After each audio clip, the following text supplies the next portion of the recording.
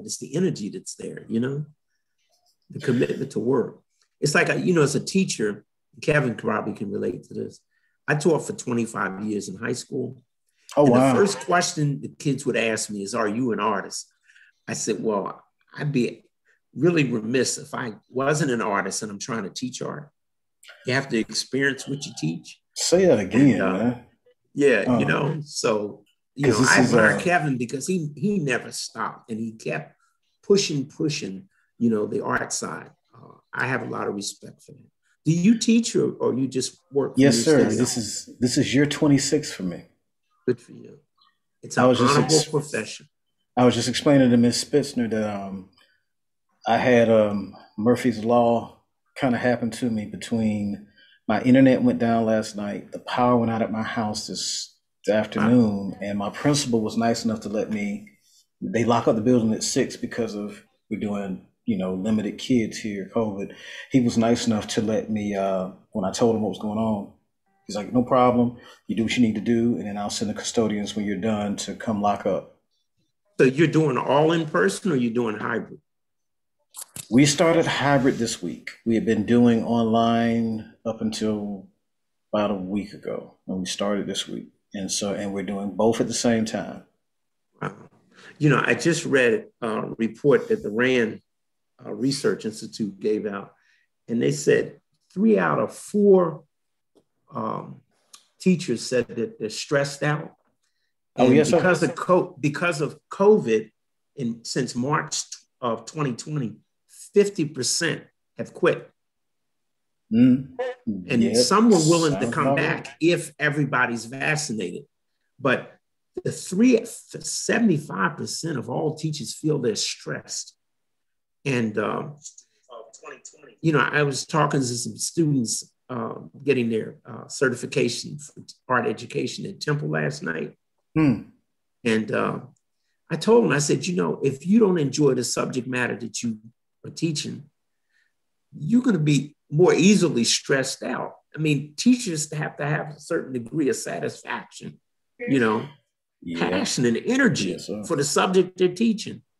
And art teachers can easily do that, because they can go to the studio. Now, if you teach literature, you can go write poetry, you can go read books, but you're in it, if it's history, but so many people give up their craft and focus on, pedagogy and just teaching, But I think you hit the nail on the head. I couldn't imagine, you can't teach what you don't know. So I couldn't imagine teaching and not making work. But you and Kevin, you still in the classroom?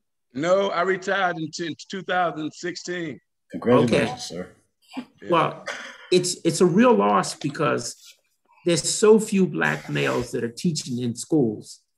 And, access to role models is always important. I wouldn't be an artist today if I didn't have role models that pointed me towards a career in art, So. You know what?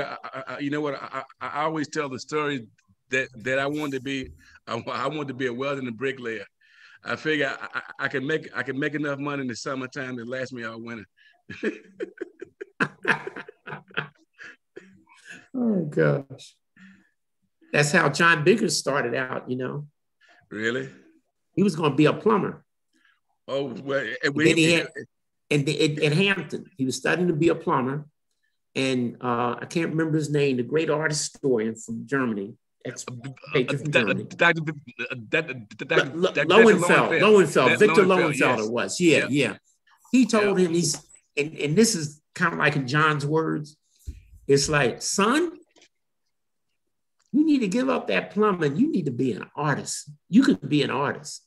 And then Lowenfeld went from Hampton to Penn State University. Yeah. And Biggers followed him there. He got his degree at Hampton, switched over to fine art, and went to Penn State. I think he got his master's there because I know he got his doctorate there. Yeah, he got his PhD there. And he was one of the very first in the country to get a doctorate in art education. Right. And that's what he did. And then he went to Southern University in Houston and set up the art program there. you know. But it took that one person. And Samela Lewis will tell you, it was Elizabeth Catlett. Catlett, yeah. She studied with Catlett at Xavier University in New Orleans. And that was her mentor, you know. And look at all the people that Samela Lewis is mentored, you know. Yeah. So. Okay. I think we're ready to get started. Okay. All right. I'll just say a couple words. So welcome to everyone in the class and anyone who is watching us on YouTube. I asked you both to please ask questions and make comments in the chat, and I'll be watching both the Zoom and YouTube chats. I also want to thank the SU Art Museum for hosting us on YouTube. And I especially want to thank Dr. Sharif Bey and Dr. James Rolling for suggesting this panel and also helping to make it happen.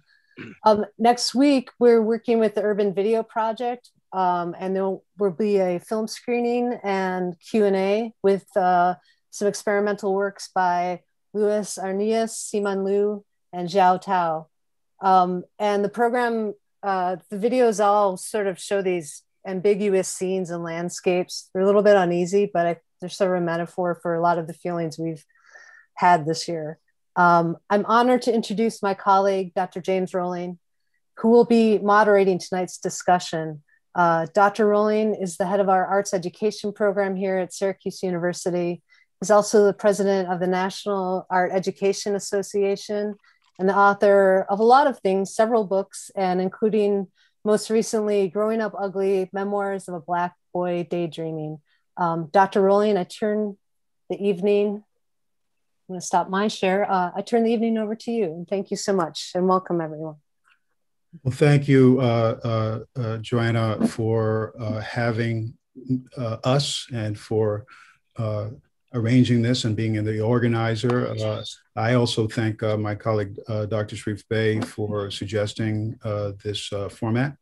I'll say real quickly, because I want to jump into this and allow our guest speakers who are all distinguished, and I'm going to allow them to introduce themselves in order to save time. But I'll just say real quickly that I'm a former elementary school art teacher. I started off with my MFA many, many moons ago here at Syracuse University. It started off my life as an artist, grew up in a household with an art studio in the middle of it. My father was an artist as well.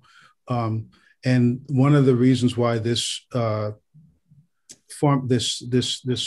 discussion is especially meaningful to me is because I don't know that I would have become an artist and an art educator, someone who I consider myself a creativity educator, if I didn't have the role model in my own home, because I didn't have much in schools growing up of other male artists of color. And so I'll say also that one of the reasons why we've gathered this particular group of gentlemen is because they are not only artists, but arts educators, arts advocates, and you'll see that in their discussions. And so what I'm going to do in terms of this format is I'm going to allow some time for each of our guests to share about their own art practice, their own work, and then we'll have some time to discuss, have a conversation amongst us all. And our guests today are Kevin Cole, Stephen Cozart, and Allan Edmunds. And we're going to start first with, I'm going to switch to my screen share. I'll start first with the work of Kevin Cole. He'll introduce himself. And then when his presentation is done, we'll go on to Stephen Cozart. And then finally, it'll be the work of Allan Edmunds. And then we'll have a group discussion. If we have time for questions at the end, we'll try to squeeze those in as well. So let me share my screen. Here we go. And everyone should be able to see this. And I'm going to turn it over now to Kevin to introduce himself. Okay, yeah. I just want to thank you all for inviting me. My name is Kevin Cole. I did my undergraduate at the University of Arkansas at Pine Bluff. I got a master's in art education from the University of Illinois at Champaign-Urbana, and a master of fine arts in drawing from Northern Illinois University. I taught in the Fulton County School District in Atlanta, as well as Georgia State University and SCAD, Savannah College of Art and Design.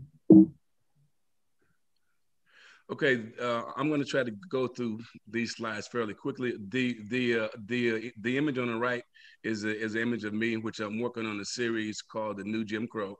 And I'm fortunate that I have 3 great assistants. And the young man on the far left at the bottom has been with me since he was in the 6th grade.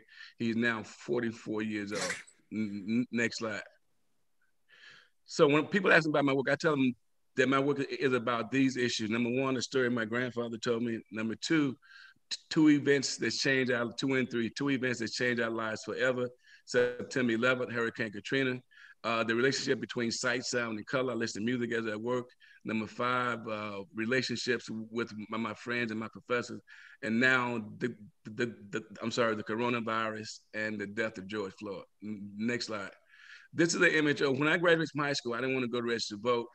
My grandfather was 91 years old. He took me to a tree where African Americans were lynched by their neckties on their way to vote. This is the image that took place about 5 miles from his property. So you will always see the necktie image in my work. He talked about the idea how they would take the necktie of the men and wrap it around the rope. And you notice most elder people, they consider it a privilege to go vote. So what they do is they actually dress up to go and vote. Okay, next slide. This is the image of New York City. I was supposed to be in New York on September 11th. A friend of mine invited me by the name of Eric Mack. That week I decided I wasn't going to go. So Eric took a picture of a little boy holding a piece of aluminum and tar paper. So I started working on aluminum and tar paper as my protest against September 11th. Next image. And this is a picture of New Orleans. I had a lot of frat brothers who lived in New Orleans, and this was a part of Hurricane Katrina. I was going back and forth with them, and so I collected a lot of the debris. And then I started a series which was called Fragments of Frozen Sound, where I mapped the path of the storm. Next image. And this is when I say relationship. I graduated from historically Black college, my undergrad. These 4 men, John Howard, Terrence Corbin, Henry Linton, Ernest Davidson, they were the guys that changed my life, and they were the ones responsible for me becoming an artist. Next image. And we for a number of days, these are the events that we watch happen. And I think the virus was somewhat a blessing in disguise when you look at it, because while watching TV, these images that stayed on TV for a large amount of time. Next image. Okay, this was part of my work. I wouldn't say it's political. I always say it's social. This was a part of my graduate thesis show at Northern Illinois University. I was teaching in a boys club, and I had never heard of a drive-by shooting. So the students would come in talking about different students that had been killed in a drive-by shooting. And I like to tell the story that when I was hanging a show at about 2 o'clock in the morning at the Student Center Gallery in Northern Illinois, one of the vice presidents of Johnson & Johnson Products, he came in and he saw the show, and he thought that these were actual real clothes. When I explained to him the concept, he looked at the work and he said, "I tell you what, I want to buy these pieces." And he said, "No, I want this whole wall." And I said, "Sir, if this is the joke, I don't think it's funny." The exhibition sold out before it opened. Next slide. So I moved to Atlanta, and I stated earlier, I listened to music. One of my favorite artists was Prince, and I did a series called Signs of the Times. This was my first public art commission. There were over 198 artists applied, and I was blessed to get the commission. And so I wanted to do a piece that would address issues should be involved in City Hall. It's for the new Atlanta City Hall building. Okay, next image. So I noticed that there were a lot of businessmen walking in and out of City Hall. Next image. Now, what the main one I was concerned about was I wanted to create a piece that the city councilman, that they should be concerned about. And in Atlanta area at that time, 75% of the kids were coming from public housing. 85% of those kids came from one-parent homes. 75% of those kids, they would go back into public housing because that was it was like a revolving door. And so if you notice out of all the images, these are the ones that don't have feet, and the ribbons and bows were symbolic to the gifts that we were accepting from South Africa. Next image. And then you have a book bag. The book bag is empty, and it symbolizes that there is no money for education. Next image. And then at the end, there's a silhouette of a boy and a girl holding the American flag, which symbolizes hope. Okay. And the piece was called Signs of the Times, the Daily Agenda. It won the 1990 Urban Design Award for public art. And it's funny because a lot of city council, before I talked about it, I was getting rave reviews. And then when I talked about it, I don't think they liked it too well. Next image. Okay, so anyway, so Atlanta had won the 1996 Olympics. This was in 1994. So they wanted to find a way to welcome the world to Atlanta. So they came up with the idea, the Coca-Cola company, that they wanted to sponsor the unsung heroes. And they wanted somebody to do a 15-story mural for the Olympics. How do you do a 15-story mural and never touch the wall? Well, what I did my research. When I did my presentation, I told them how many days it rained in Atlanta from 1990 to 1994, how many days it snowed, how many days it was over 40 degrees, how many days it was over 80 degrees. I said, there's no way that you can have somebody hanging from a scaffold creating these faces. And so I gave them an idea of a person who I could do it on a contact paper. I gave them the name of a person who can install it. Next image. So, but anyway, my incentive was one of the vice presidents kept saying, but can he paint faces? I made a 40-foot banner saying, but can he paint faces? Next image. So then I made them hire some of my former students and several young artists to bring them along for the ride and give them the experience. Next image. Okay, next image. Now I'm 5'10", so you notice how tall each face is, but they are done in 4x8 strips. They were taped on the back. Okay, next image. So this was phase one. I would do the painting in the studio, and they would go up and install it, and I would talk to them by cell phone on how to install it. Next image. Phase two, and every 3 months, faces would appear on this wall. Okay, next image. So phase three, okay, next image. Phase four, next image.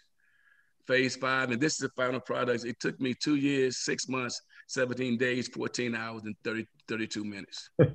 Next image. So then Miss Callie, this image of Elizabeth Callie and I, we had a piece within the same building. I did a series on African-American women. Okay, next image. I was doing a visiting artist at the Des Moines Arts Center in Des Moines, Iowa. And I was teaching a group of 11-year-olds, and I asked them to name one major African-American female who had made major contributions to America. The only one they could name was Oprah Winfrey. So I had them do images, research papers on Elizabeth Catholic, Catherine Dunham, Billie Holiday, a number of other African-American women. And inside those time capsules are their research papers. And we listened to music by Sweet Honey in the Rock. And the series was called For the Sisters Who Carry the Burdens of Other Sisters. Next image. Then I started this series. I started using aluminum, and I was getting ready to do make these 8 feet tall. And Michael Jordan, ex-wife, she ended up buying them before I can do them. I hope for one day I'll be able to do them. I want to make them at least 8 feet tall, where you can walk in and out of them. The next image. Okay.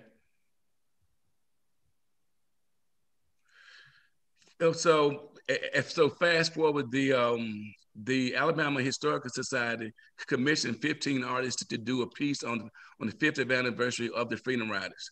I noticed where every place they would go, there would be a series of lynchings. Florida lynched the most women. Alabama did the most group lynchings. And Arkansas and Mississippi had the most lynchings. And I'm from Arkansas. Next image.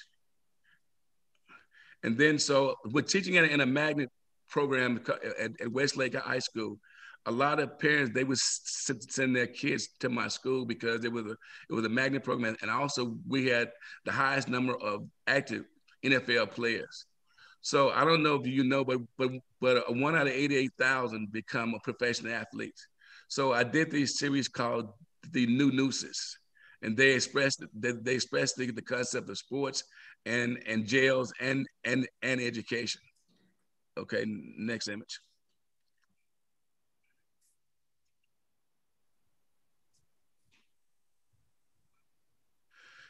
This is a piece that was purchased by the Smithsonian, the New Museum of African American History and Culture. It's called Increased with Emotional Faith. It was from my Fragment of Frozen Sound series, where I was doing a series of mapping, and I'm bending wood. You know, every piece that I do has to do with the concept and idea. When you think about wood, you think about African American being lynched. So I'm actually bending wood. Next image. This was one of my professors, Terrence Corbin, who was very influential in my life. And I want to show the next image as an image of his work. This is an image of his work. Okay. Next image. So when he was making this transition, he kept saying, "Do Lord remember me?" So I did a series of installation of these ladders called Jacob Ladders. And it was an installation paying homage to him and what he meant to me as an artist and as an educator. Okay. Then I started a series called my Blanket Series. I was fortunate enough in 2003, I received the National Art Education Southeastern Regional Art Educator of the Year. And I was out in Denver and I saw this tapestry show, which reminded me of my mom used to be a housekeeper. So everything was folded and stacked, and the rods symbolized my cane. Symbolized the cane that my grandfather used when he kneeled down and drew in the sand and told me to go stand beside these trees. So you still see the necktie and the scarf-shaped images at the bottom. Okay. This was a commission that I just completed in 2017. The Atlanta International Concourse, which was a name after Atlanta first Black mayor, Maynard Jackson. And I went to the airport for 7 days. I asked people from 38 different countries, what are some of the most important words that they use in their family? And these words that they came up: faith, family, love, friends, hope, dreams, and peace. So this is the maquette for the piece. I took the 7 continents and I abstracted them at the top, and I left them the way that they are at the bottom. Okay. So this is the wall. Okay. Next image. And so this is the image. It's 20 feet by 55 feet by 24 inches. And right now I'm the only American artist in this concourse. Okay. So that's a top view. Well, then I was doing a commission for a client, and I noticed the client lived in Arkansas, a doctor by the name of Dr. Alonzo Davis, and I had never heard of the Lane riots that took place in 1919, and it was in 2019 it was the 100-year anniversary. And I found out that there were a group of Black men who rebelled against a group of white sharecroppers, and one of the white sharecroppers got into altercation with one of the Black men, and he was killed. And so I started to look at the map and create shapes and wrap the neckties around these shapes. Okay. And these were the 4 men who was, these were the 12 men who was finally acquitted of the thing, but there were over 300 African Americans killed in this altercation. Okay. And this guy was interesting. His name was Alfonso Banks Jr. And when he took the stand, he had been beaten, and he was asked a question, a couple of questions, and he took off his shirt and said, "My scars are my testimony." The next image. So I did this piece called "When My Scars Are My Testimony," and this was a commission for the Atlanta Biannual in 2019. Is on aluminum. Although those holes are where a lot of the lynching took place, and they would actually use a lot of distractions before they lynched the African Americans. Okay. And this is a series I just started doing. I was so upset about George Floyd. I started to do this pieces called The New Jim Crow. And these are images that I think they speak for themselves.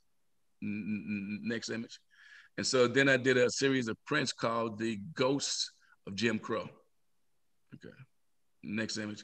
And this is my last public art commission I just completed for the Henry Ford Cancer Center in Detroit. There was a lady by the name of Birgit Harris. I was doing research on her. They asked me to do a piece about her. So I started doing my research on it. To make a long story short, she was a lady who supported the Boys Club, the Detroit Symphony, and other areas. Okay, next image. And this is the actual piece.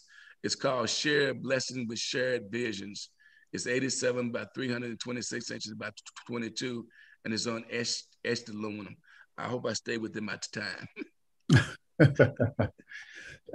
Thank you, Kevin.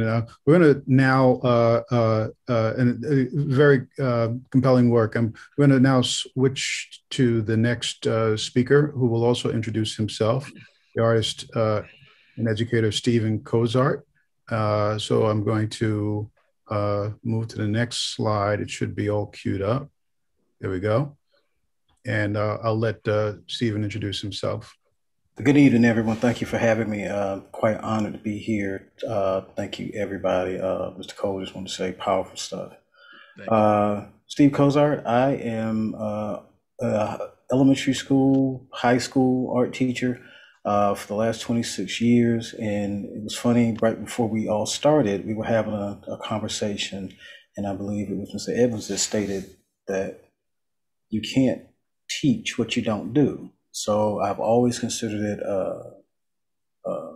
necessary to have a practice. So I've always exhibited, I've always made work, and as of late, it started to kind of take shape and form. Next slide, please. So the next slide that you'll see is a video to kind of, I feel like it more or less is a good introduction to encapsulate some of the things that I've been working with.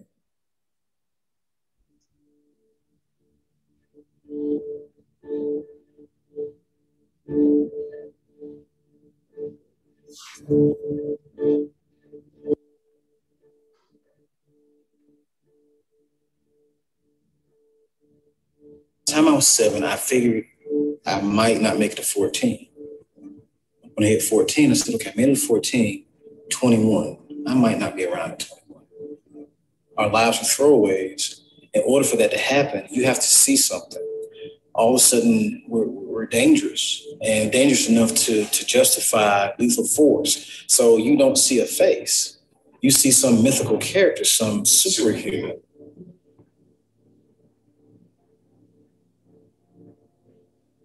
This river, this current of conjecture that supersedes our humanity. And it's ironic because they're both saying that we're less than and more than at the same time. Right. And so that's why I think these conversations have to happen. We have to be aware of our history.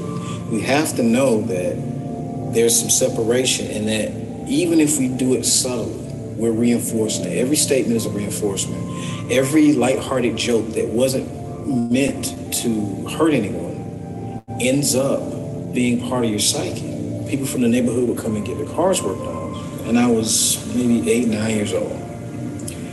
One of the gentlemen was standing in the yard, and he saw 2 lines of ants. He saw a line of red ants and a line of black ants. So he kind of elbowed me, and I think he thought he was telling a joke. You see that, boy? You see the red ants, see the black ants? The black ants are nigger ants. See, the red ants don't want to mix with them.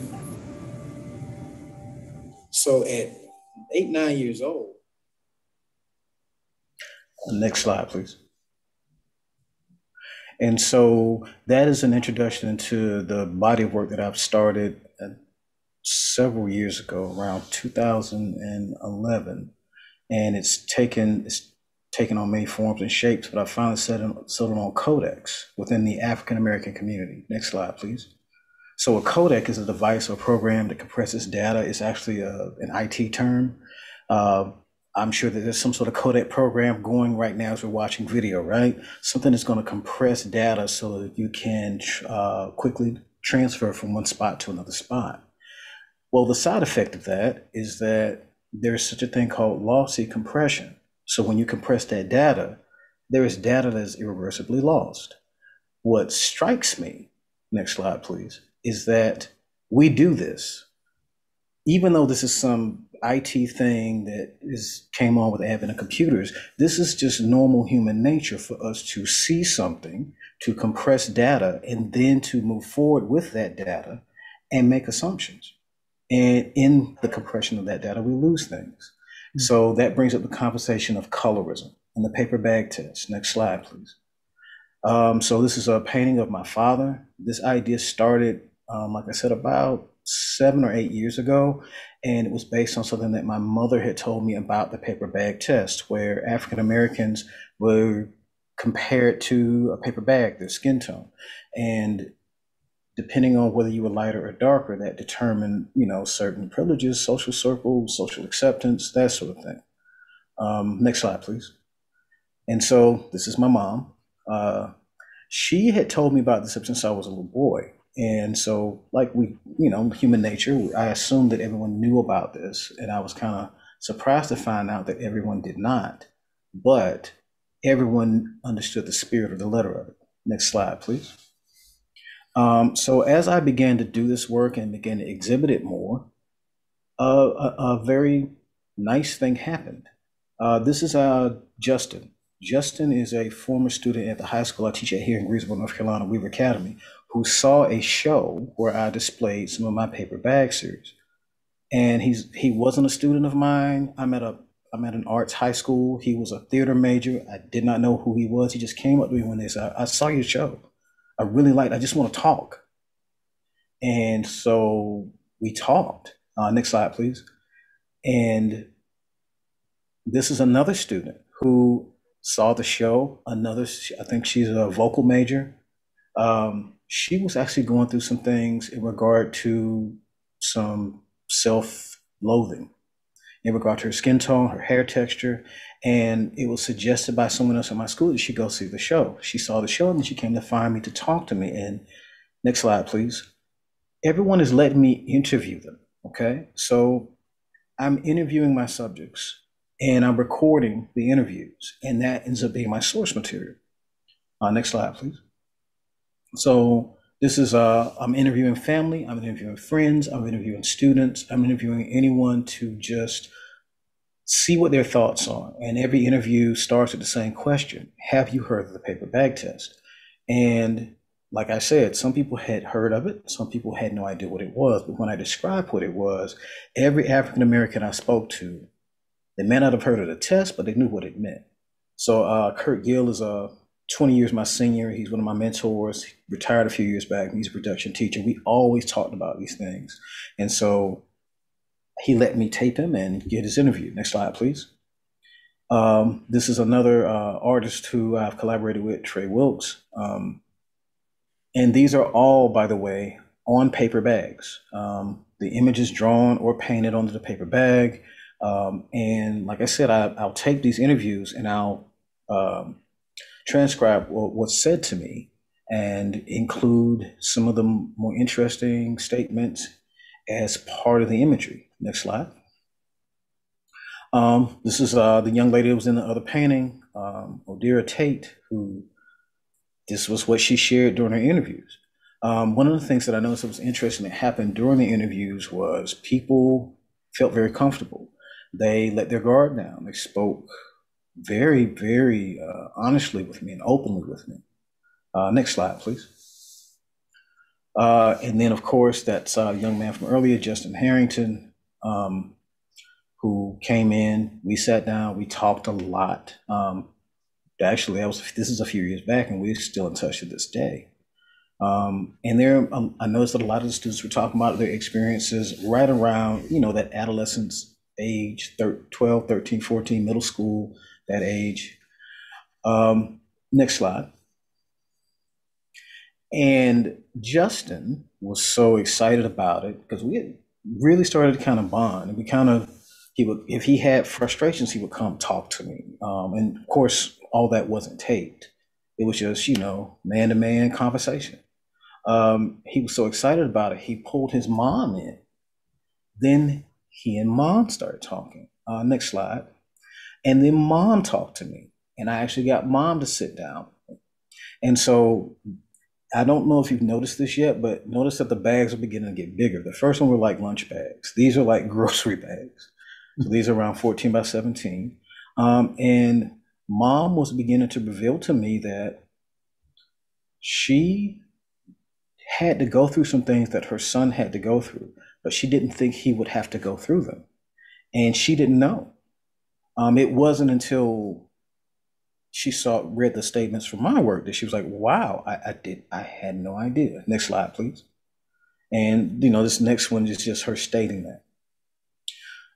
Just as a side note, one of my inspirations, believe it or not, I'm very eclectic in the work that I like.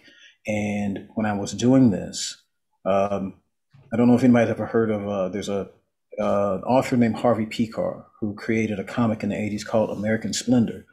Next slide, please. Where he basically told stories about his everyday life, but he wrote it in a comic book fashion. So the trick was, how do you create a comic book that you're used to comics having all this action and there's explosions and these mythical characters that have powers? How do you make that interesting when it's just about everyday life? And so that was a huge inspiration for making these statements. Again, you'll notice that I stick with the same subjects a lot because people have a lot to unpack. And this is mom again. Mom told me a lot growing up. And then when I got her to sit down and take me, this is one of the things that she said, talking about the house Negro, field Negro concept that was made popular by Malcolm X. And next slide, please. She was someone who could have passed the paper bag test in terms of being closer to white, which may have been more acceptable. But in her case, she was the lightest person in her social circle when she was growing up as a kid, as a preteen. And it went the opposite way, where she actually was chastised for it. This is my principal, who I've been working with now for 11 years, Dr. John Carlos Miller. And we've had those conversations. He's a big guy, darker skinned guy. We've had those conversations as well.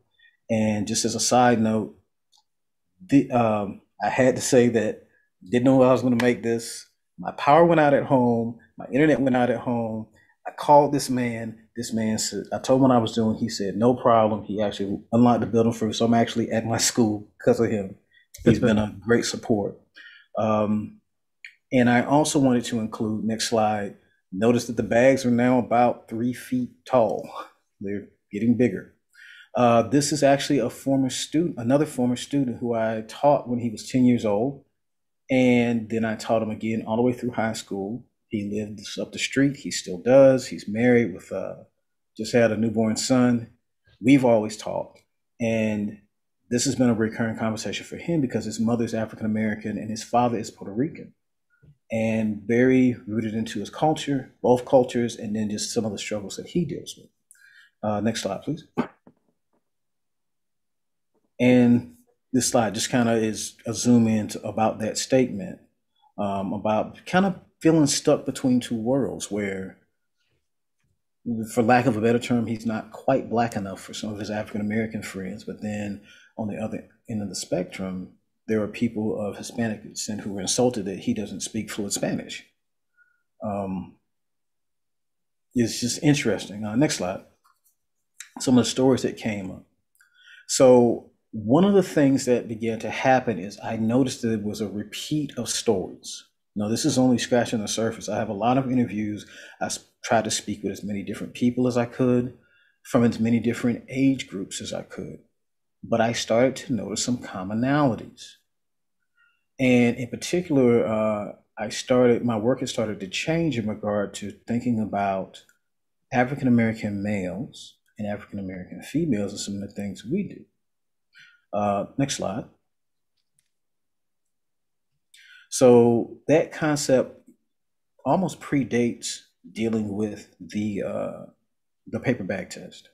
And so this is actually a self-portrait. I actually had my students help me make it. I usually come to work, shirt and tie, that sort of thing. So I set up camera lighting here in my computer lab and had one of the students shoot the reference. And I said, all right, guys, I'll be right back. I'm going to change clothes. I want to shoot the other side. And they really got a kick out when I came out in the white tank top and the toboggan and shades and baggy pants and all that. Just that conversation because I'm very interested in some of the division that happens in our community and the root of it, because I believe if you get to the root of a thing, you can deal with that thing. You could eliminate that thing. So sometimes it's a generational gap. Sometimes it's a socioeconomic gap. Sometimes it's a class gap. But there ended up being a gap within the community that I want to start talking about and investigate. Next slide, please. In that, in being an African-American male, there's all these other things you end up balancing. Mr. Cole mentioned George Floyd, and it's a lot. It's a lot to deal with, and so that concept has always been there. I remember how brokenhearted I was over Trayvon Martin, Philando Castile, Eric Garner. Matter of fact, when I was working on this piece, it was over the summer. I was thinking about doing something. I, had this little kitschy idea that actually wasn't going in this direction. And I think I saw the Eric Garner clip on YouTube as it was being released. And it just struck me that he and I are the same age. And it hit me. And so the idea of transcendental being, first of all, you see the Iron Man mask. So people think for some reason, people have this notion that African-American men are somehow these mythical characters that you justify using this lethal force against. I always feel like I have a target on me. This is another self-portrait. And then what do you see? That's what the vision charts, the Stelling charts are about. But then the largest Stelling chart has the number pi on it, which is a transcendental number. Transcendental numbers are numbers or algebraic equations that have no solution, because it seems like we can't come to a solution to stop killing African Americans. I have no words. I'm sorry. Next slide. And then, of course, I'm kind of, every time something happens, I'm working through that. I remember doing this piece. It's not a large piece. It's a self-portrait. It's actually coffee-stained board with charcoal. The target is actually a photocopy transfer. And I think I did the right thing because I had people who were not African Americans who were coming up to me telling me how much they disliked this. And when I said, why? Is it not a good drawing? No. It's just, it doesn't, it's disturbing for me to see. And I think that's good. What the concern was the African Americans who saw it that were disturbed and said, yeah, I understand exactly what you're saying, because you should never get used to that. Next slide, please. Another painting of my mentor, Mr. Gill. One of the things happening with African American males in particular is, and this is a conversation that has come up, has been lighter skinned African American males revealing that sometimes their manhood is questioned within the African American community. Not being seen as, strong enough, hard enough, man enough. And so the idea, you'll notice that I've always got these value scales. And in particular, that one is actually a piece of paper, like a litmus test. The litmus test being the value of the skin, or the tone of the skin. Next slide. This was kind of my George Floyd's response. I remember seeing that video and just being upset and going out to the studio, and I couldn't. I thought I was going to make this drawing of him, and I couldn't bring myself to look at him. I just felt so sad by what happened. And so this was more my response. I wanted to turn it into something positive. This is actually another former student who posed for me. This is on Mylar, which is kind of a transparent film that you can draw and paint on. And then, of course, you'll see the repetition of the Snellen chart. Next slide, please. And so to kind of close that out, like I was saying, there were a lot of conversations about manhood and what it means to be a man in the African American community and what that looks like and some of the roles. and some of the unrealistic expectations. But then women started having conversations, and it seems like in almost every interview I did, no matter what age, young to old, hair came up every single time. Next slide, please. So this is my daughter. And by now I've really gotten into the idea of codex. So the idea of that symbol where you can unpack things. I don't know if you notice that the divide is actually the same as a division symbol. And the scissors mean something because there are some African American women who are upset with their sisters who decide to cut their hair. In particular, my daughter, we don't have time to go into the story, but my daughter decided to cut her hair short. My wife and I were like, great, do you, whatever you want to do, if you like it. But then was met with disapproval by an ex-boyfriend's mother. Commented that, made a kind of an offhand comment, didn't understand why she would do such a thing, and told her, and I quote, "Oh, you're beautiful anyway." Next slide. And then, of course, my daughter again, that same conversation about making a decision to do what you want to do. I think that is another conversation that happens not just with African American women, which I am trying to stay with, but women in general who are told what to do with their bodies, what to do with their hair. So to make a decision to do what you want to do. Acrylic and graphite, I've got some paintings, a lot of drawings because, and I don't know if I mentioned this before, I am color deficient, which is like a form of color blindness. So I keep my paintings very limited, the palette very limited, so I can understand what I'm doing. Next slide, please.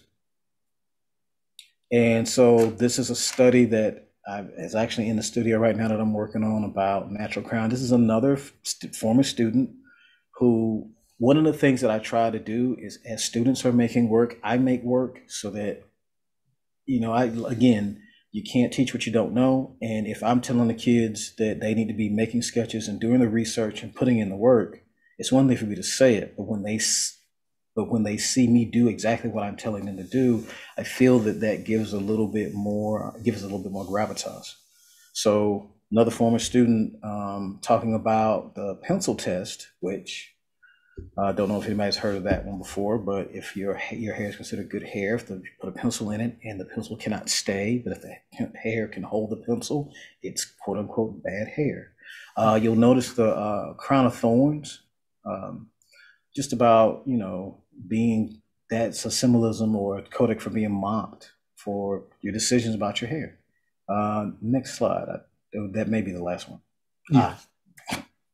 I hope, just like Mr. Cole, I hope I did not run over my time. Thank you, Stephen. And I'm going to now turn to our final artist, and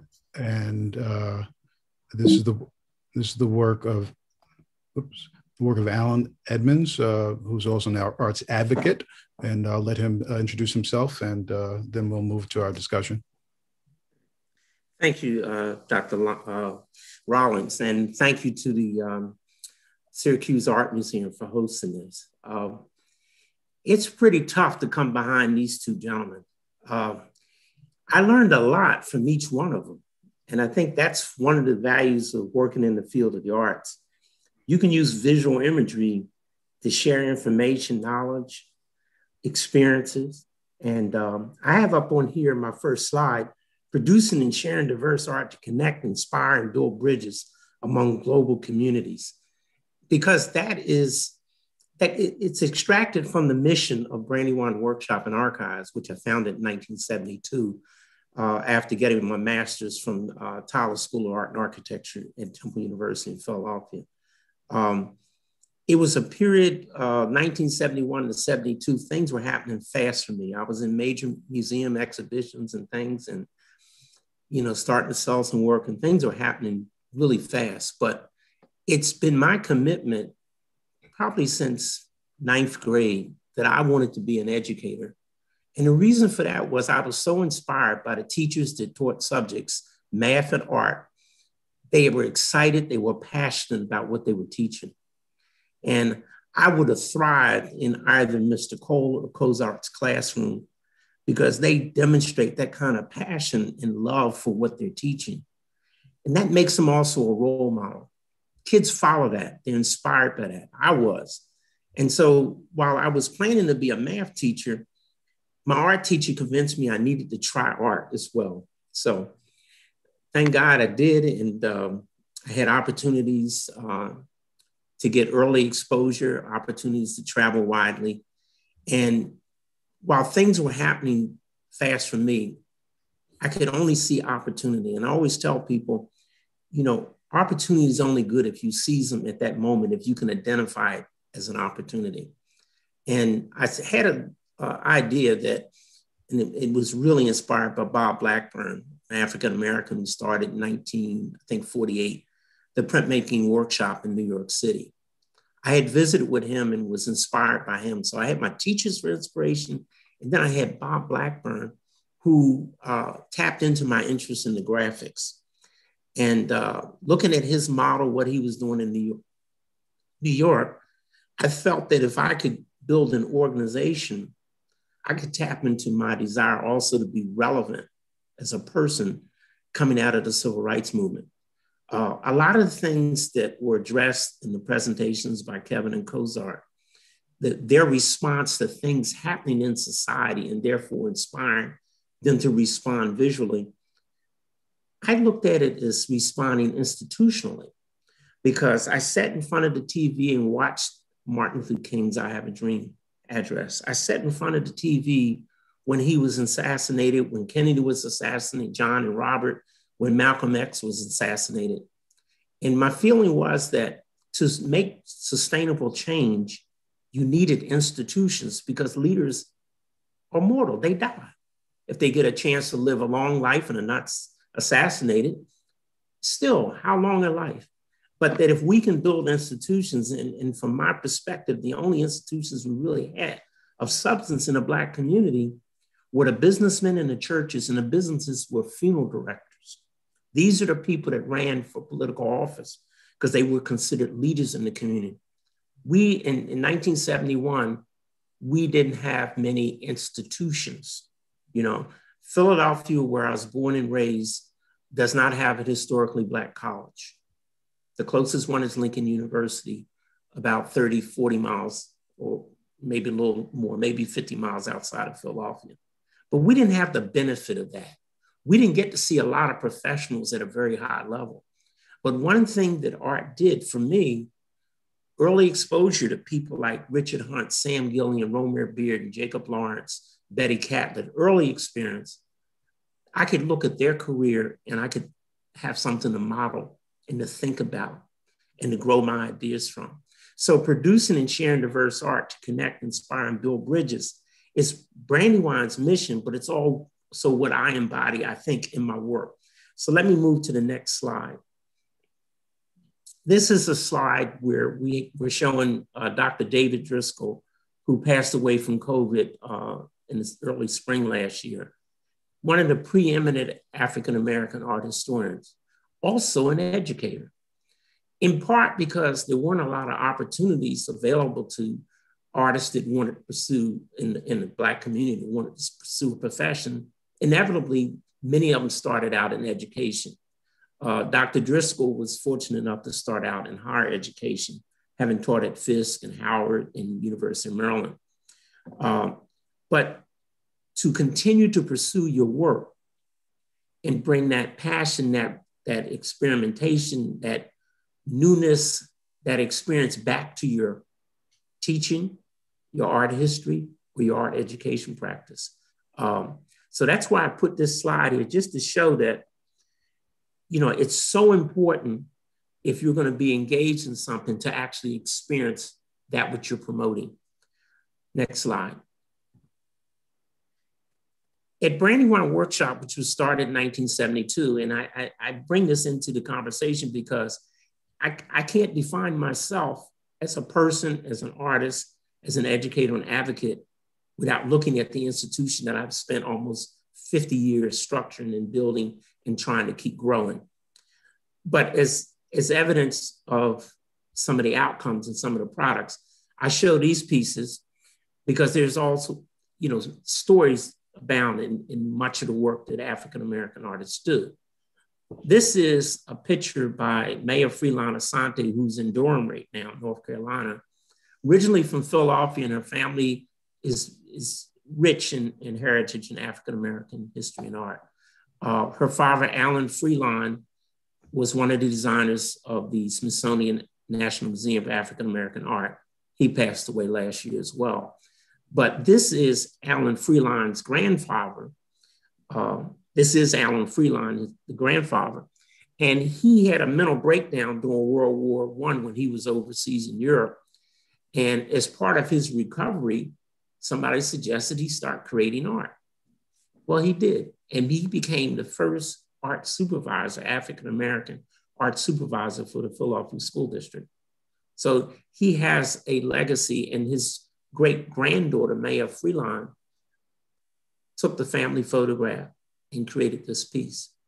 Next to that one is by Deborah Willis, the really distinguished. She's the head of the photography and digital media department at New York University. But she's a Philadelphian. And when she was in undergraduate school, she was at the Philadelphia College of Art, which is now the University of Arts. And there was a lot of prejudice towards Blacks, and there was extra prejudice toward African-American women. And she got pregnant during her undergraduate years. And when she told her professor, he said, well, you know, you just took the place of a good man. Not even a good woman. I mean, this was a good man. She didn't belong there in the first place. And so she kept this photograph because this is when she was pregnant with Hank Willis Thomas, who's a really distinguished major international artist now. So she titled this piece, I took the place of a good man, I made a place for a good man. And she said, let me use this photograph from my archives. So now both of these come from family archives. So being able to mine that, and you'll see the connection in why I even picked these pieces to my own work, which I'll show you at the end of the presentation. Next slide, please. Okay. This is by Willie Cole, artist from North Jersey. He's very active in the gallery scene in New York City, and has worked a lot in the community of Newark, New Jersey. This is a piece where he took an iron and he found the blow up of the diagrammatic sketch of the iron. I forget the name of the iron, but it's a steam iron. And what he did, he does this kind of transformation a lot.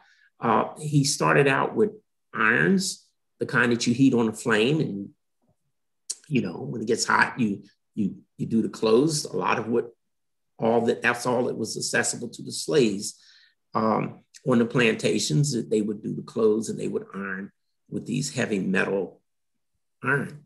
So as time advanced, we got the electric steam iron. But he takes the electric steam iron, he transposes it to look like antiquities from Africa. So that's what he's doing here. And then the background, the ocean, is about the Middle Passage, you know, and the transformation from antiquities to, as he sees it, the modern technology industrialization. So there's a story there. Okay, go to the next one. Now, I introduced these because the story is more about the art and the aesthetics and less about a narrative. And I show them because I want people to understand that as African-American artists, we do a spectrum of styles, media. We're diverse. We're as diverse as the field is itself, embracing abstract expressionism, like the piece by Sam Gilliam on the right, or minimalist art, like the one by Odile Donald Odita on the left. We're diverse, and we explore all these things. Kevin's work has the abstract component, even though it has that strong narrative and symbolism that he does. And Steve has it as well, not as explicit as Kevin's, but he deals with that. And a lot of times I was listening to Steve, it's like these were abstract concepts because they were unknown. If you talk about the pencil test or the bag test, I never heard of the pencil test, Steve, but I did know about the bag test. It's like bringing these ideas into a visual realization or interpretation is really a strong aspect of what many African-American artists are doing today. Next slide, please. Okay, now process-wise, why did I choose printmaking? Why was I so in touch with building an institution around printmaking? It was several reasons. One, it's collaborative. You engage youth and young artists in the process of making prints, particularly if the processes you use are diverse. We started out with silkscreen and photo silkscreen, and when we got enough money, we bought offset lithography presses. And then when we got more money, we bought flatbed presses.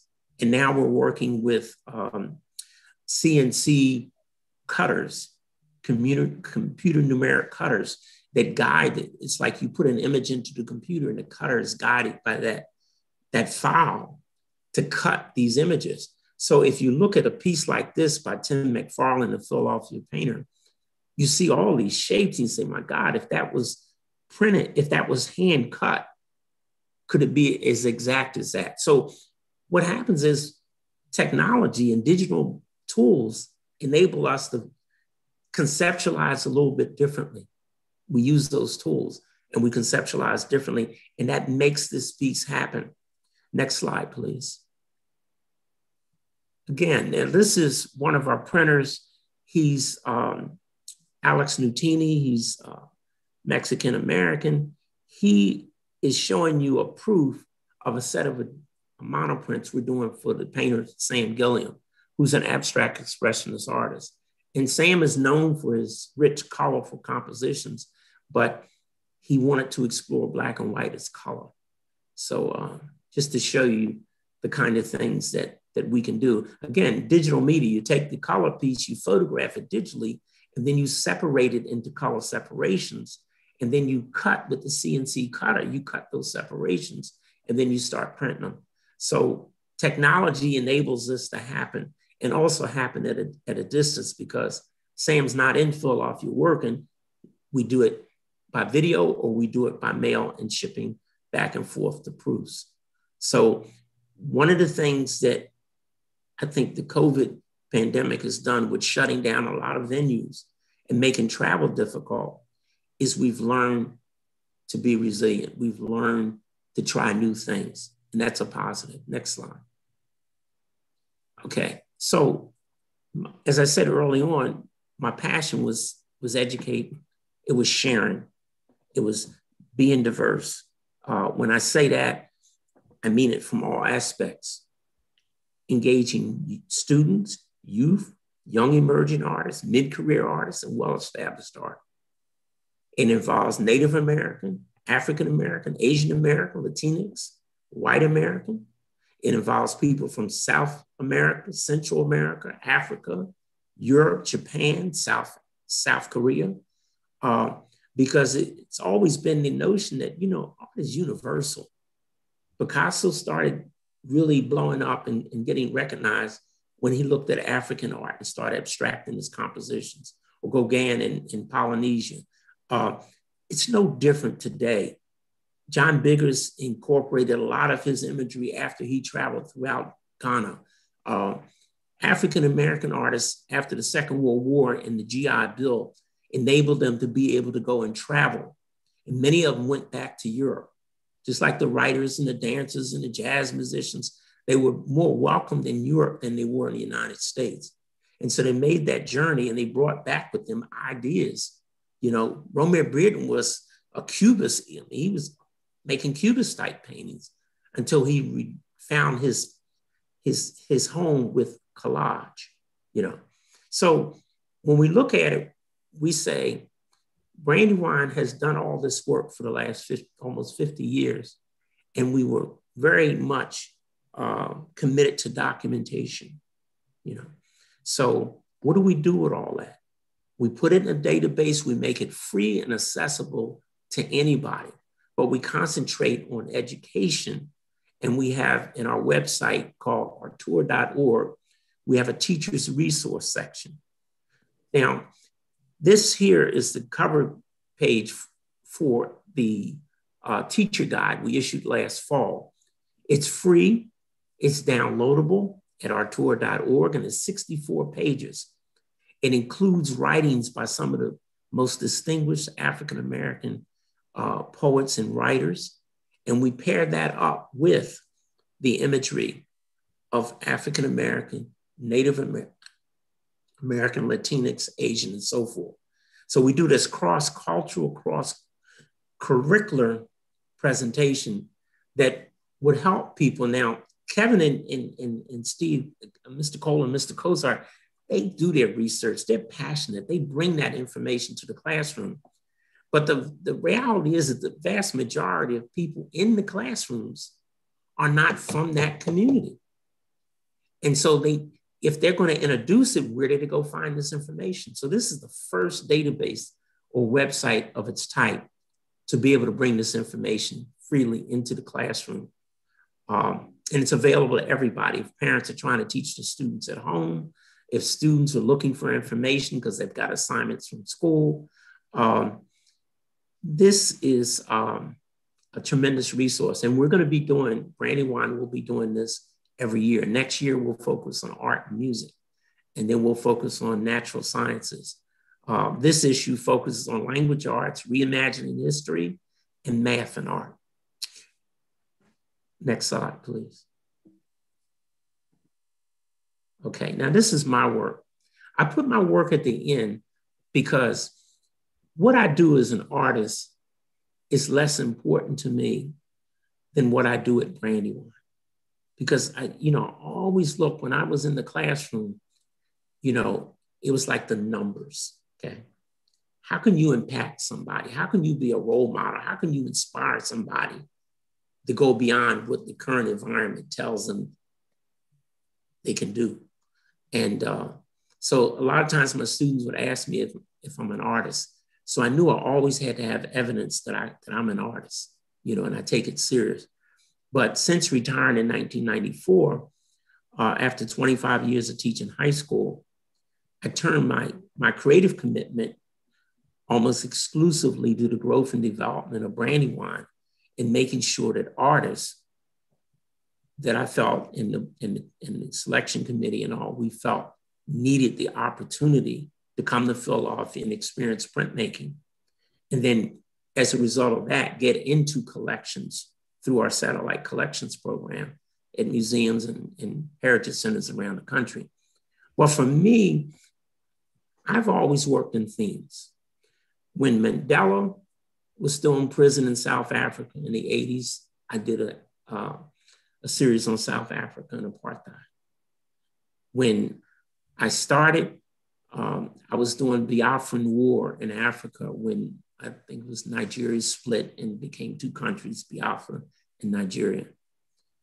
In the 80s, I started, my mother died, and all the family records, the photo albums and everything were turned over to me. So I became like the archivist for the Edmunds family, which includes two things. The Edmunds from Fayetteville, North Carolina, and the Harrisons from Fayetteville, Virginia, and the Harrisons from Salisbury, North Carolina. That's the heritage of my two parents, although they were both born and raised in Philadelphia. So I took my family on a journey to visit the plantation and trace all that. I had this trove of material, and I made the commitment I was going to do the family album series, both for the Edmunds and for the Harrison. This is one of the collages that I did for my mother and father. This was really about my mother, though, because she used to have, we don't have them today, but it's black and white composition books where you go to elementary school and you write your notes in. She had one of those, and she took copious notes on when somebody was born, when the first teeth came in, when they did this, when they graduated, won the award at school. And I like this first person, the authentic use of the writing, rather than me writing something, to use their writing and bring that into it. So you had an image, which you could translate many different ways, but you also had the specific writing. And I connected the imagery or composition to that writing. So that's a theme that I continue today. As I got married, raised my own family, and now have grandchildren, it's something that I will keep doing. But it's been a series created out of collage and out of prints. Next to that one is a print that I did in collaboration with the poet Sonia Sanchez. I've had the opportunity to work with a number of celebrities, and I never liked the idea of just a straight on portrait or, like Warhol did. My thing was to try to show that they were more than what you knew them to be. That Sonia is a Black woman, a mother of 2 sons. She's committed to education. Her writing, what does it all reflect? How deep is this woman? And she has so much depth and so much amazing accomplishments. I've been very fortunate that she's a friend, and she asked me, she said, Allan, she looked at my work, she said, could you come in and do something on my family? And I'll let you go through my family album and you can take whatever you want. And the thing I like about family albums versus taking pictures myself is that they have this aged look about them. They're imperfect. I remember Bearden once said, he said, he doesn't like perfection. And if you look at his collages versus the prints, the collages are somewhat imperfect. The prints are more perfect because the master printer printed them. And he's worried about proficiency and exactness. But that wasn't really Bearden's interest. Next slide, please. Okay, so this was one, the sports teams in Philadelphia, the Eagles and the 76ers, when Dr. J was playing for the 76ers, and he retired in 87, I did a print of Dr. J. And I tried to show, what he was. He graduated from college. He was a father.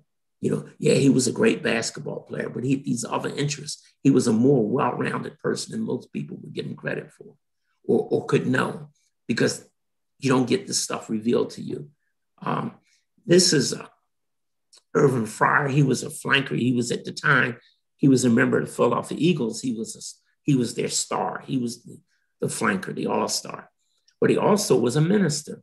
When he finished his professional career, he also graduated from college. And when he finished his professional career, he went in ministry and started a church in New Jersey. So I wanted to be able to show him. You see the photograph, you know who he is if you were in Philadelphia at the time, but you see this full person, Barack Obama. I did that when he was elected president, because for me, it was so much more than just being the first Black president. It was the celebration of 200 years since the Slave Act. He was elected in 2008. The Slave Act was something that was an act that was activated, let's say, in 1808, 20 years after the Constitution, because the northern states had to concede certain things to the southern states to allow them to get agreement on the Constitution of the United States. And one of the things they agreed to, they would wait for 20 years before they would put any prohibitions on the import of slaves into the United States. So consequently, when he got elected, that represented a 200-year stretch of our time in this country.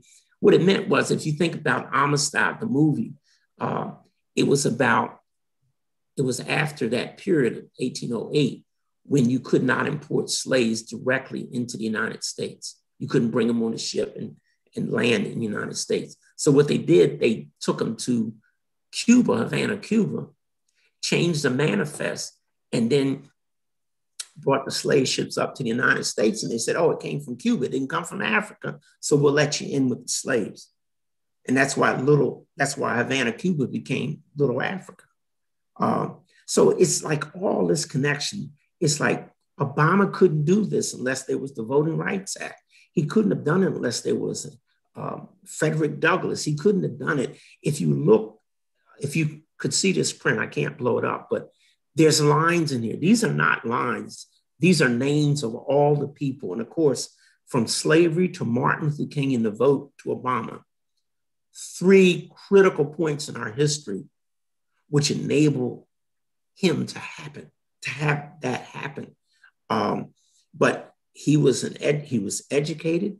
When the crash in 2009, he had worked on Wall Street. Obama has so many dimensions to him. And I want to show that by showing the names of the people that he connected with. He was an author. He had 2, best-selling books. He was all of this. Then he sings. My God, man, this man had to be Superman to be the first one, to be the first African-American. So that's what I try to do. My themes, I don't think they're political. They're social narratives. I'm concerned about imagery, and I do use photographs to identify with the humanity, but I look at abstraction. I look at things that move. I try to create movement in my work, but not, it's kind of lateral. It's like coming at you in short waves, like time does. The element of time, I think, is conveyed by the resolution of the image, the overlays, activate the space with marks, and keep a limited palette. Although the one for Obama, I just had to put the stark primary colors in there because there was a lot of bloodshed. This piece is titled Hope and Dreams, by the way. So I think that's the last slide, Dr. Rollins. Yeah. Okay. So here, if you want to learn more about Brandywine, you want to learn more about the Artura database, and you want to learn more about how curators and educators in the field are using it, you can click on to these links and you'll get like a 20-minute presentation on each one. So thank you. That ends my presentation, and thank you for giving me the opportunity to share about my life and about what is in the center of my life, which is building an institution that is driven by cultural diversity. Thank you, Mr. Edmunds. I'm going to stop share. And with our remaining time, I want to see if we can get a little conversation going. One of the neat things about the prelude to your talk tonight was that for those who came in early, there was some conversation going on. And there's a sense of oral storytelling that was taking place. Let me start my video. I'm sorry about that. So there's a sense of oral storytelling taking place, and I appreciated that. As a matter of fact, Allan Edmunds said, and I'm quoting him, "There are stories bound in the work that African-American artists do." And so I asked our esteemed artists to share some questions that they might be interested in responding to, but I actually want to pull at some of the threads that were already laid out, and maybe have a little round of a discussion, and then if we have any time for some of the questions that students have posted, we can get to that. But we'll try to limit this.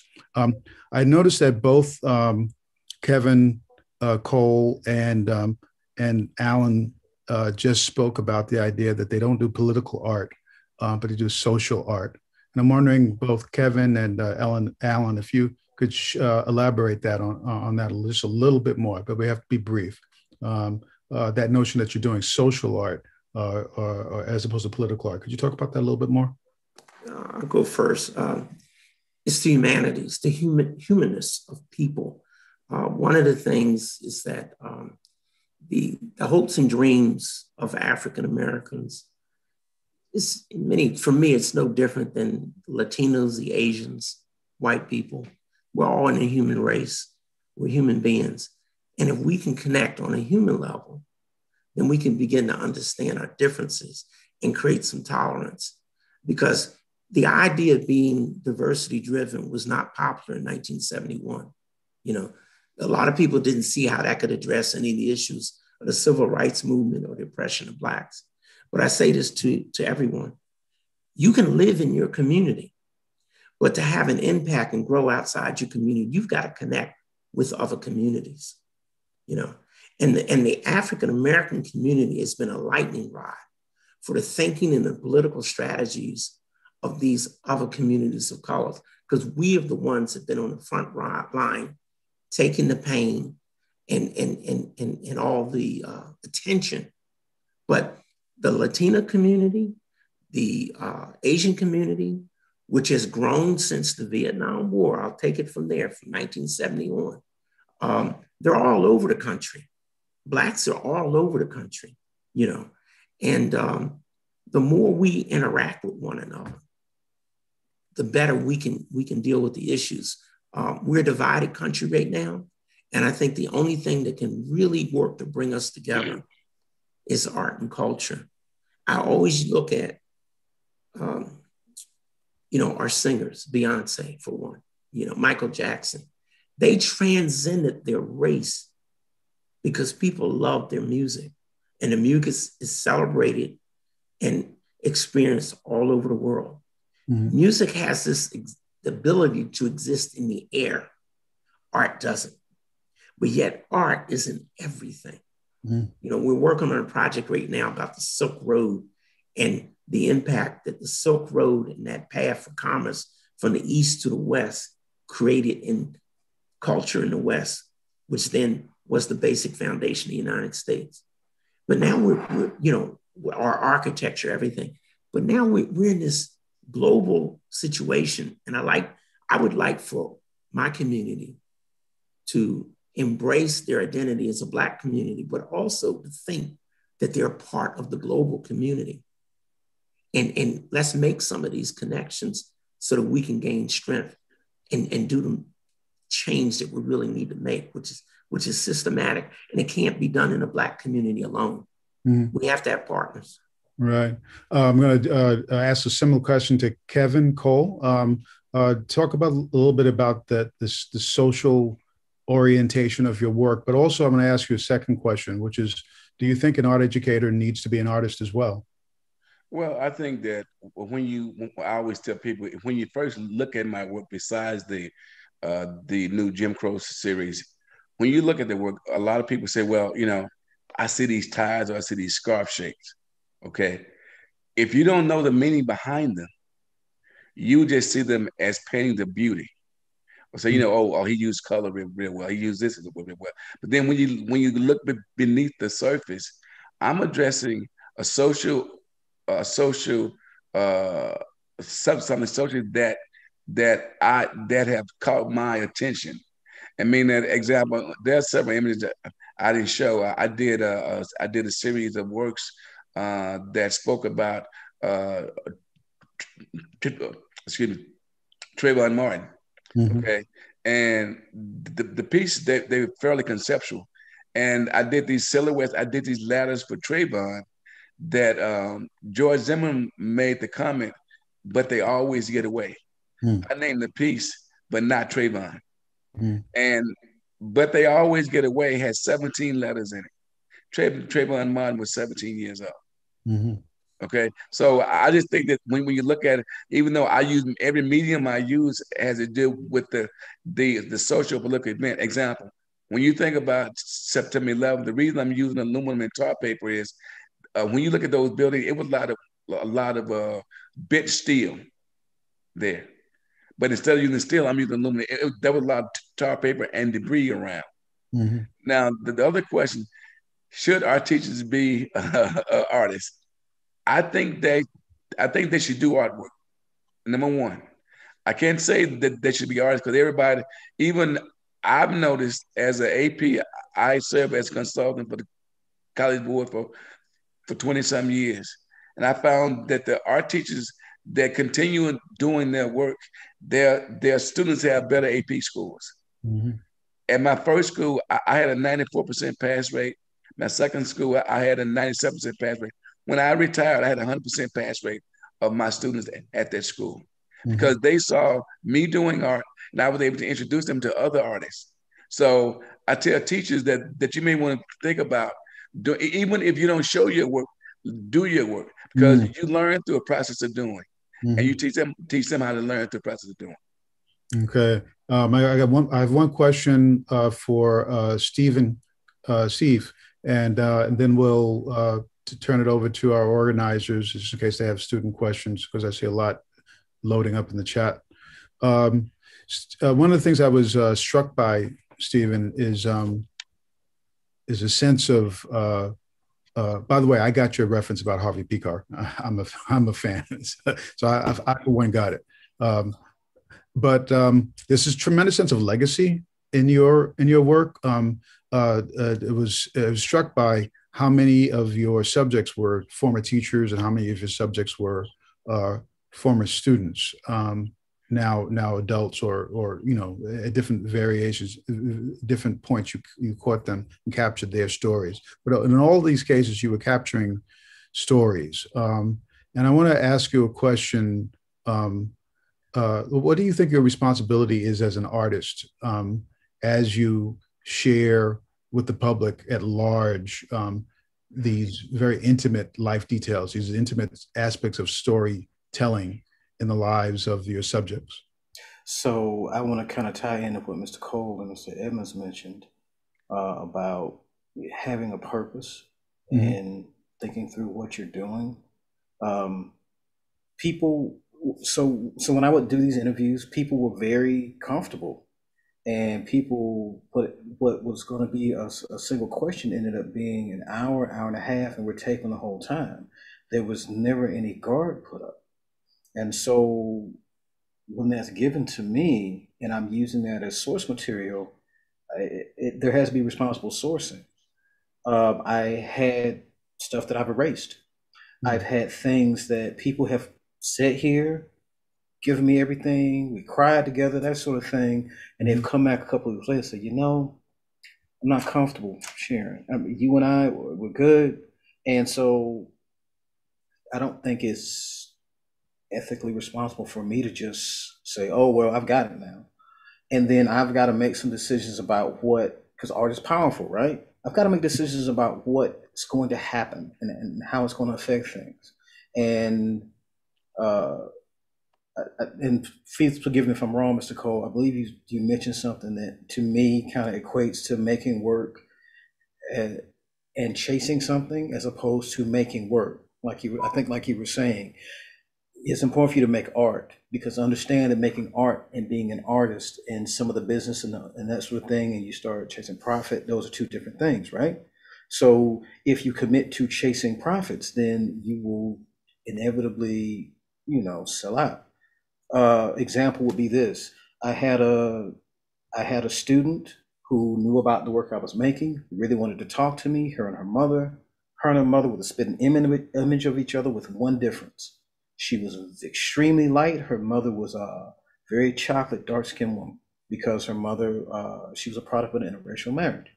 And so I went to their house. They invited me to their home. I set up all my camera, my lighting, we mic up, they're interviewing. And at some point, because the conversation goes in different places, somehow we got onto the subject of how some African-American women take issue with African-American men who do not date other African-American women. And so as we're having that conversation, the daughter starts pointing at the mother. And so I said, oh, well, what's going on? And so mom was like, okay, I admit it, I have a problem with it. I stopped the tape and said, okay, I'm sorry, you got to explain this to me, because there's evidence beside you that, So she said that she had a real problem with African-American men who would date outside of their race, in particular, white women. And so I just kind of scratched my head like, well, but so it's okay for you and not for someone else? And how do you even know what we don't know why people are together. It has nothing to do with any of that. And so I tell that story, and I on purpose leave their names out of it. I never made a single piece of it, because I could have very easily made pieces. I had it all on tape, but that would have vilified someone, and it would have taken attention away from the conversation I wanted to have. I want to have conversations about why we are putting up this caste system within our own community, knowing our history within this country. And so you don't want to cloud that. So yes, you have a responsibility. You have a responsibility, even if you're given something. It's more than this, oh, I'm going to make all this great work. No, you need to think about it and what it means and the ramifications of what it means. I mean, if Mr. Edmunds is just chasing a dollar, then he's missing something, right? He's got all this rich stuff. If Mr. Cole is chasing a dollar, he's putting out some things, some stories, some things for people to think about, to say something like, there's a reason for the materials and you need to know that. Now, yes, we all need to survive and make money and that sort of thing, but there's got to be a balance. There's got to be, because if not, quoting Spider-Man, with great power comes great responsibility. Well, on that note, thank you, Mr. Cole, Mr. Cozart, Mr. Edmunds. I do thank you for your time and for your commitment and for your work, which is such a value. I'm going to turn it, because of the time, it's 7:56. I want to turn it back over to our organizer, Joanna Spitzner, to see how she wants to handle the next few minutes. Thank you, all of you. This is it's been a really great discussion to see your work.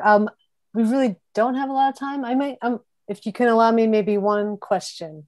I'm going to try to combine a couple, but one student asked, as an education major, I'm often taught about teacher-student and teacher-parent boundaries.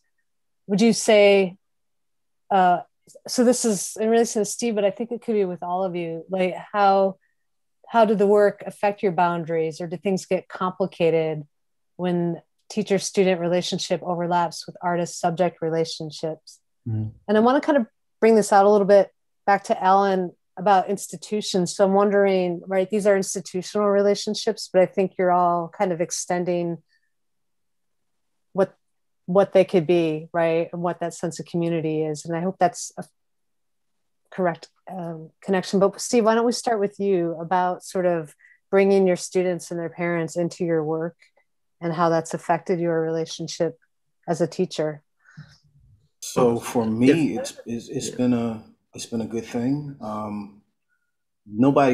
I don't actively seek them.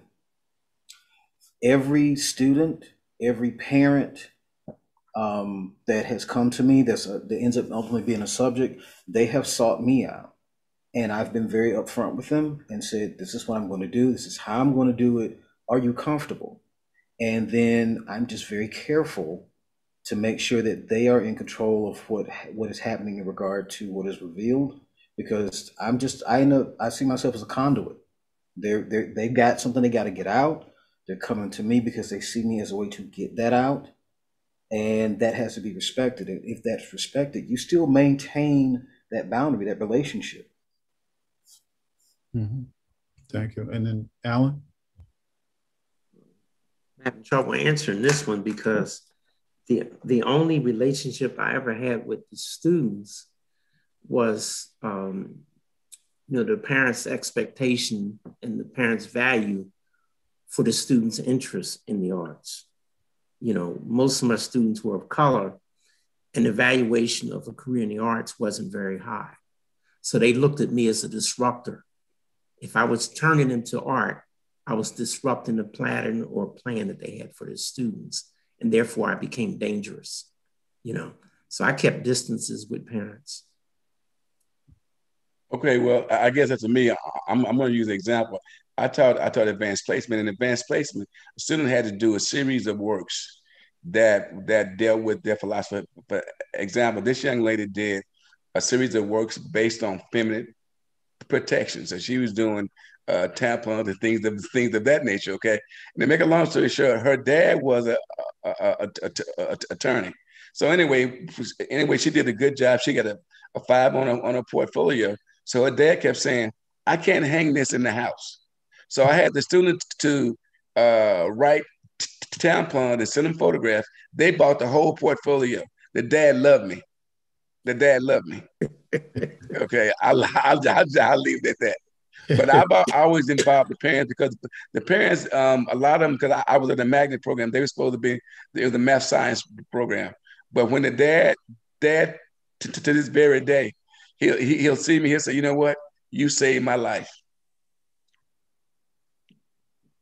Well, we have run out of time, and I'm sorry that we have. I feel like we have lots of questions, but James, thank you so much for organizing this, and the depth of the history and community and sense of both tragedy and hope you've all shared with us tonight has been really incredible. So thank you again, and I'm really honored to have a small part in this. So thank you, and have a good evening, everyone.